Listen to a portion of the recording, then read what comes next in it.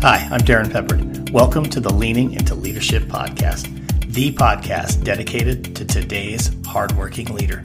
Join me every Sunday for leadership insight, inspiration, and a little pep talk to keep you rolling down your road to awesome. Hey, my friends, welcome into episode 87 of the Leaning into Leadership podcast. This special midweek release brings to you my guest, Charle Peck. Now, if you don't know Charle Peck, let me tell you this. Charle Peck is one of the most unique and amazing human beings I know.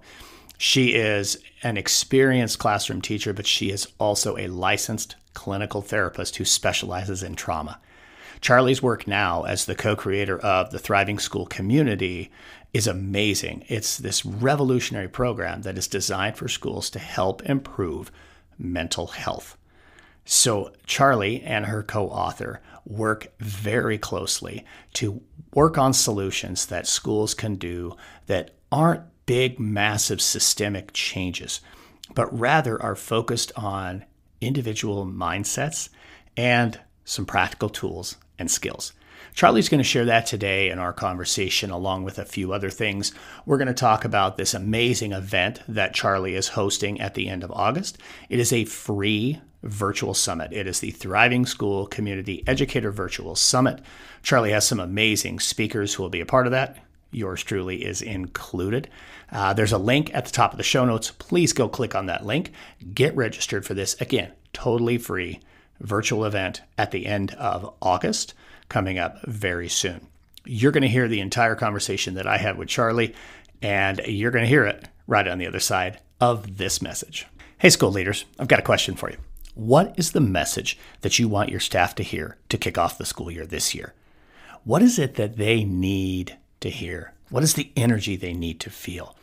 If it's a message of hope, if it's a message of, hey, we're all in this together, if it's a message of, we have a choice, folks, we get to choose how we show up each and every day, if it's that message, you and I should have a conversation, because that's the message I'm delivering to schools all throughout the country through the months of July, August, and September. And I have a few dates open, not very many, but I still have a few dates open as we go into the kickoff of the school year. I would love to come to your school. I'd love to share that message. I'd love to talk to your staff about really focusing on the energy they're going to bring each and every day and how they show up to make a difference, a positive difference in the life of others. If that's a message you want your staff to hear, reach out. Let's have a conversation. Email me at Darrin@roadtoawesome.net. Let's get your school on the road to awesome.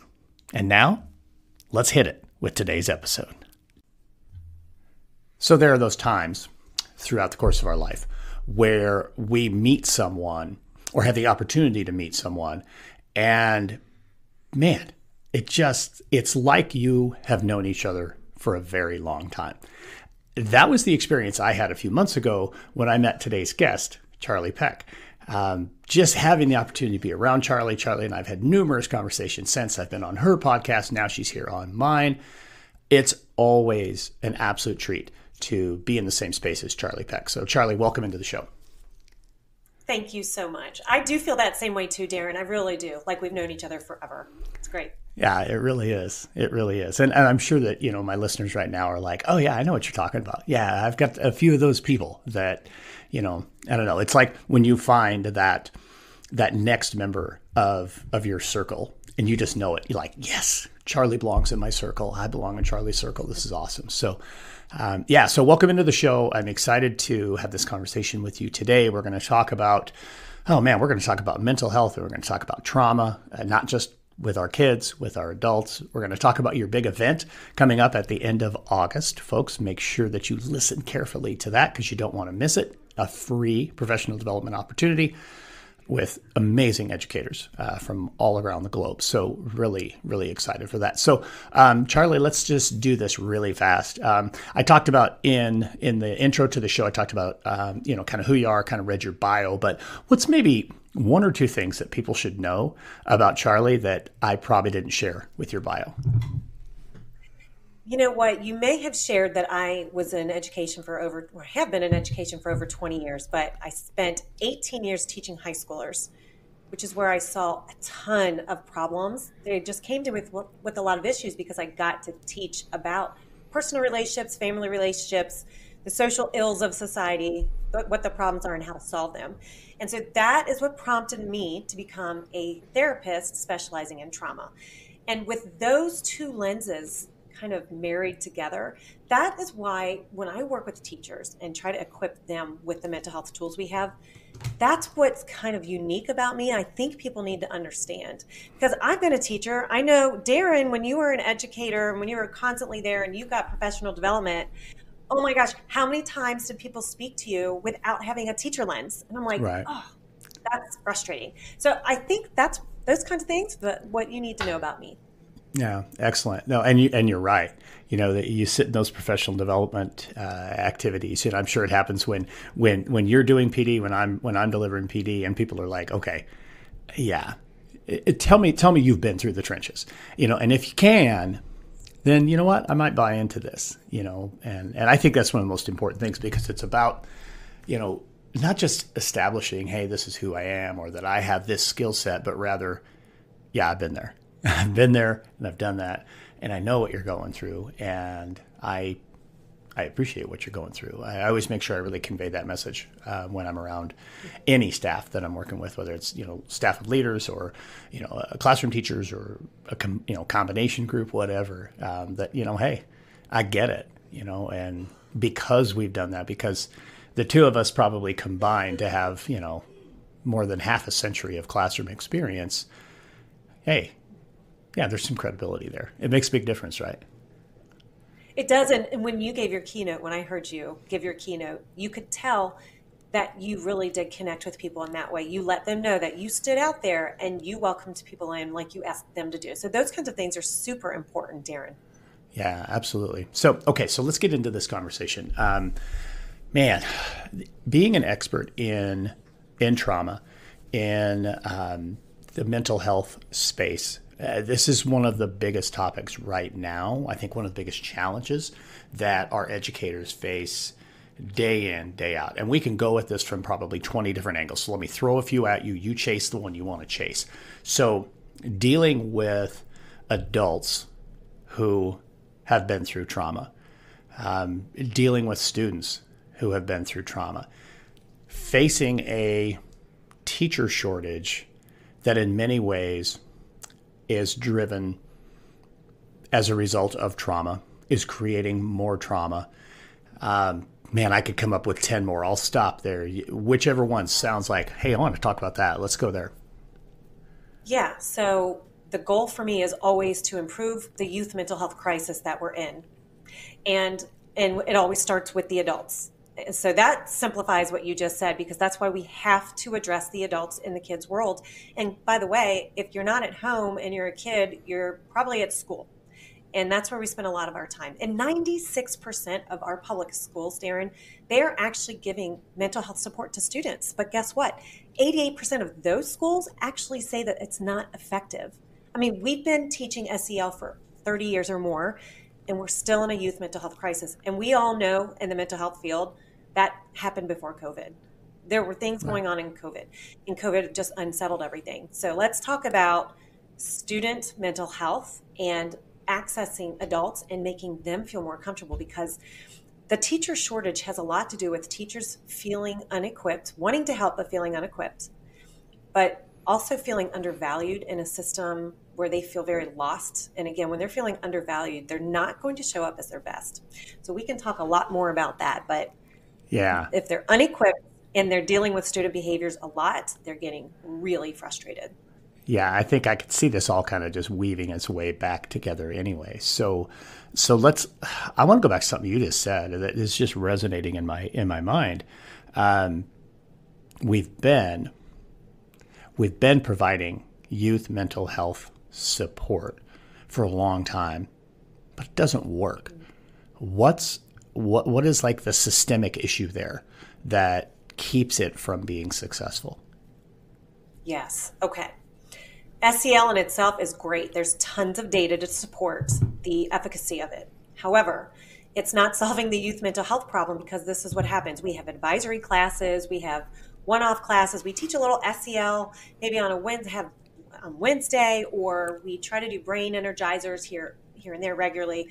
Or in our homeroom classes, we're asking classroom teachers who have never had any training in mental health.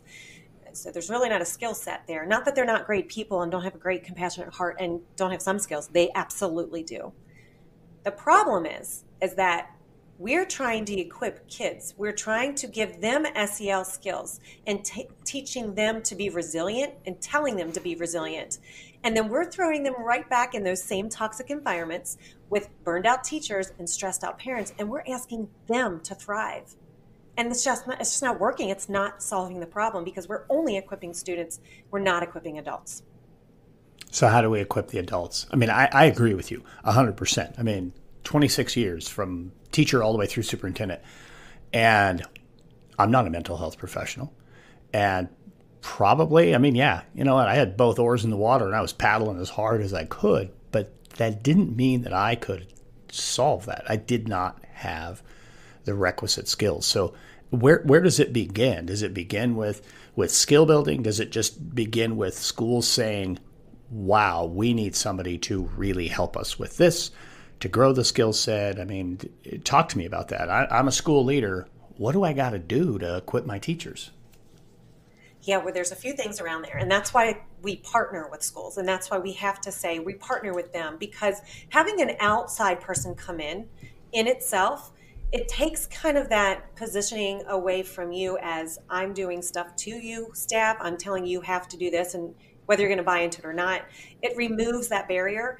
And it shows that they are actually, our leaders are caring about our teachers, saying we've got this mental health professional who's also been a teacher, so they understand what you're going through.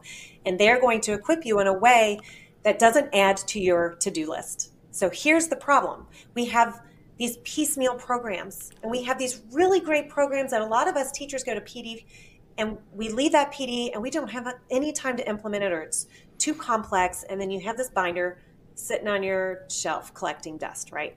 And so what we have done is when we partner, we give our teachers tool during PD days typically. Usually it's in person. Sometimes we do virtual. In person is more effective. However, we have a whole program around it. And by the way, we threw it in a book, so it's like a reference book for staff, which is really helpful for them because that's what I would have wanted. And once we teach them the skill in that PD day, Darrin, they leave knowing exactly how to implement it so they can build proficiency on their own. We do come back and help them and address specific needs if and when they want it. But the beauty of what we do is we come in and allow them to learn it right then and there and then use it. And it's so simple. Like, it's so simple to remember, and that way they'll actually do it. So I'll give you a quick example. Yeah. We have something called the ladder of conflict. It's a visual tool. I used it all the time with my teens who were in crisis, who had a lot of big emotions at a hospital for crisis. And it works for adults totally too. You envision yourself climbing what we call the ladder of conflict, and each rung of the ladder goes up. So you might be in discomfort on the bottom, and if you don't manage that discomfort, you're going to go up and you're going to get irritated, and then you might get agitated, and it just goes all the way up to rage. Well, we don't want you climbing up the ladder. We want you to visualize yourself climbing up that ladder, noticing where you are, stopping, and climbing down, because the real power to solve any kind of problems is at the bottom. Simple tool. It's like taking a 25-page report and simplifying into one paragraph so that teachers can utilize it immediately when they leave and provide relief to the whole system. Would it be fair then for me to take that paragraph and turn it into one word? If I can use one hyphenated word, what I just heard you talk about is self-awareness. Okay, so here's what I love the idea of self-awareness. Here's the problem. You can have self-awareness, but if you don't know what action to take next, that's effectively going to respond to a student who's in crisis or who just has a certain need and is not showing they have it. You know which questions to ask. You know how to respond in a way that doesn't create more fear or threat around them. So that's why we created 9 skills. They're very specific. 3 of them have to do with how we manage ourselves, which does have some self-awareness in there, but it's a little bit deeper than that. Okay. And then there's 3 skills that help us address the needs of others and create that secure space for others, and another set of skills that helps us solve problems together in a relationship. So there's 9 of them. So it's not a program that you have to come in and do a major overhaul. So you asked me before about a systems approach. We can't do that. Nobody has time for an overhaul. And you've invested so much time and funding into programs you already have that are working well. Use what's working well and you build from there. These skills integrate into everyday practice. This podcast is a proud member of the Teach Better Podcast Network. Better today, better tomorrow, and the podcast to get you there. You can find out more at teachbetter.com/podcast. Now let's get back to the episode. When you're working with schools, I'm sure that you probably come at it with the approach of, helping our students in crisis through having these skills. But is there a point in time, because I think there's an easy parallel to helping each other in crisis, helping other adults in crisis. Is there a parallel that you take with that, or is it just something that we can just run with and talk about? Because I think that's really important. It's absolutely, we got to take care of our kids, but you said it earlier, when our adults don't feel supported or they don't feel like, they are seen and heard and valued and trusted, they're all going to have, conflict. They're all going to have, trauma that happens in their life. How do you crosswalk that? Yeah. So we work with leaders all the time, actually, because they need to have these skills as well. We all need to be equipped with these, Darrin. And so it depends on what the issue is. So let's say somebody's working with another adult. So let's say you're a principal and you have a particular issue with a staff member. Something very simple that we teach people to use is, what is it that you want and what is it don't you want? And is this next decision you're going to make, is that leading you towards what you want or what you don't want? So what we do is we take that self-awareness and we kind of throw it at you in a way that makes sense for you. So teachers are now feeling like they have relief because somebody else is looking out for them in the building. A lot of times we hear the complaint that our leaders, they don't care about us. They're not listening to us. Well, when you invest in them this way and you equip them, that helps them feel more confident to work with students, because that's like one of their biggest issues right now. That is huge because that leader is paying attention to their need. And so when you can transfer that skill and actually use that same common language with the adults in your building too, now you create a culture of communication. Like we always explain it, like imagine if you're trying to learn a whole new language. Well, if you're just teaching it to the kids and the adults in the room aren't talking that same language or living it as the culture, we're not really absorbing it. So it's the way it's designed, it's meant for the adults to use it, use the same language, and keep it so simple that we'll do it. So absolutely, a leader can use it with a teacher in a way, because there's a skill we call social plasticity about stopping the unfair judgment. The minute a leader can come in and talk with a teacher and remove or catch themselves making an unfair judgment and know how to ask questions around that to validate them instead, you better believe that teacher is going to feel more relief. So it's all of those in this whole design. It's all meant for that. Absolutely for the adults. It's totally parallel to what the kids are going to learn. I just think it's just so important and so critical that we are arming all of our adults with the skills they need to support each other, to support our kids, so that ultimately we can get to teaching and learning, because that's what it's really all about. But we know that when people are in those struggle modes, it's teaching and learning just doesn't happen. We've got to make sure that we feel safe and feel like we're part of something special as well. So I want to ask you this before we start talking a little bit more. I want to hit your book a little bit more. I want to hit the event that you have coming up, but I want to go back to you've talked about it as SEL quite a few times. Social emotional learning, to me, is not an initiative. It's just got to be part of our culture. It's just something that we do. But across the country, it has gotten a bit of a black eye or a bad reputation, or in some schools or districts or states, nope, we don't use that terminology, or no, we don't do that here. I'm sure at a point in time, you have come across, someone or a group or something that either you know, I don't have room for this on my plate, or that's not my job. Let's talk about the pushback that inevitably happens with really focusing on social emotional learning. Mm-hmm. So people need to hear different things to get to a similar outcome. All right. And so if you don't understand something like SEL, because we actually have some criticisms, not about SEL itself, but how it's delivered, and that's why it's not working. But when people aren't sure about something, it's one, because they don't know. And when you don't know, you just keep trying to do the same darn thing. When they're talking that way, we like to address that with practical tools and skills. So those, I guess, I'm stumbling here because I hate to group people, but the same people keep popping up in my head that their needs a little different. Right. And so actually, I walked you right into that. That's on me. Yeah. I'll take ownership. No. I want that conversation. And here's why. Those are the people who need to hear more than ever that we're equipping the adults in your building with practical tools and skills that they can go and solve problems that are going to re-energize your teacher, relieve your mental health system, and ultimately improve the performance of your students. So you saw why I tiptoed into that, but that's exactly why we use that language, because they are practical tools that can be used easily to relieve the system and solve the problems that you're trying to solve that haven't been solved with SEL. Yeah, I love that. So let's talk just a little bit more about the book. And folks, I did put a hyperlink in the show notes to go grab that book. Make sure that you do that. But let's just talk a little bit about just kind of the evolution of the book and it coming to life. It's a great feeling when your book comes to life. So tell us a little bit of that story. Yeah, well, it's neat. You have several of those books out. It's so exciting. Well, you know how this goes. So Dr. Cameron Caswell she and I actually were on each other's podcast. She's an adolescent psychologist.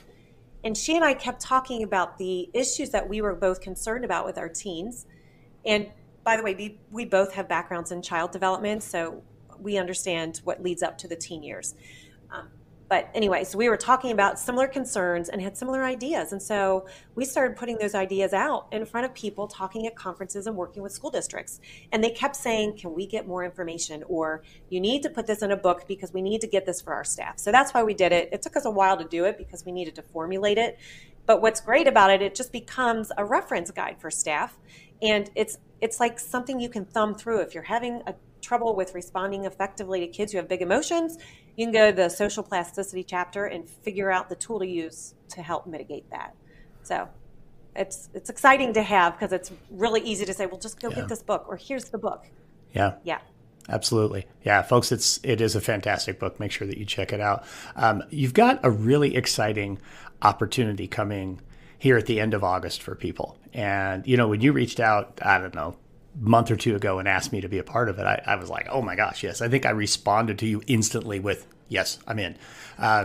So the end of August, we have the Improving School Mental Health Thriving Under Pressure Virtual Summit. It's an awesome opportunity for staff professional development, and even better, it's free. Talk about that a little bit, Charlie, and how do people get connected with this? Yeah. Oh my gosh. So a couple of years ago, Dr. Cam and we ran like a big global summit for the same darn reason. We wanted to help educators have more of these tools that we offer, but also pulling from the top, like elite leaders in education and mental health coming together. And so after our book, we thought we've got to pull this together again. And we were going to actually have some charges and all that. We were like, no, listen, we have to serve these communities right now. They just need so much support. So we have 12 amazing speakers. I mean, top level industry speakers such as yourself, Darrin, who are going to be there sharing really practical tools. I mean, they're only speaking for 20 minutes at a time. So it's all live. You can jump on, you can register for absolutely free and get access to any of the speakers you want. It's over just 2 evenings. And we did it in the evenings because we have a lot of clients on the West Coast. So it's 5 to 9 p.m. Eastern Standard Time. All you got to do is register and then share that link with your entire staff. It is free PD, mental health PD. Every single one of our speakers has an incredible resource to share for free. And we also have some really great giveaways too, all free. So jump on this because it may not be like this next time. Yeah, and if you didn't catch that, Charlie said free. It is free. It's free. Free. I know everything costs so much these days. We're like, no, we got to give this to people. We got to give this to schools right now. Yeah. We have to do that. I love it. I think it's awesome. I mean, I guess I can kind of tip my hand just a little bit, and you've heard this particular piece that I'm going to do, but my 20 minutes is all about how you're going to show up. What is going to be happening in the 6-inch space between your ears. How are you going to show up every single day? And what are you going to do to make sure that you can show up as your best self every single day? So I know that's what I'm going to talk about. I can't wait to listen to the other folks. I'm actually on the road during that time, so I will probably be doing my piece from a hotel room somewhere in either New Jersey or New York, I think is where I'm at during that time, but that's fine. It's still going to be a blast. I'm really looking forward to it. So, Charlie, I'm going to ask you, our final question. We're already at that point. My gosh, our time is just flying right by. Same question I ask everybody here on the podcast as a final question. And then I'm actually going to throw a bonus question at you in a couple of minutes that I didn't tell you about, so look out. But in the meantime, let me just ask you that question. This is the Leaning Into Leadership podcast. So, Charlie, how are you leaning into leadership right now? The biggest piece is partnering with school leaders who are struggling and offering our support so that we not only relieve their school mental health system, we're relieving them, but we're working with them and meeting those immediate needs. And that's the best piece, is that because we can partner with them, it actually improves the relationship with them and their staff. So that's what I'm doing in the moment. I love it. I think that is just so, so big. Our leaders need help. They need support. And folks, I'm telling you, Charlie is one of the absolute best in the business for exactly that. So make sure that you're connecting with her, which throws in the bonus question. How do people get in touch with Charle Peck? I know they're going to want to. How do they?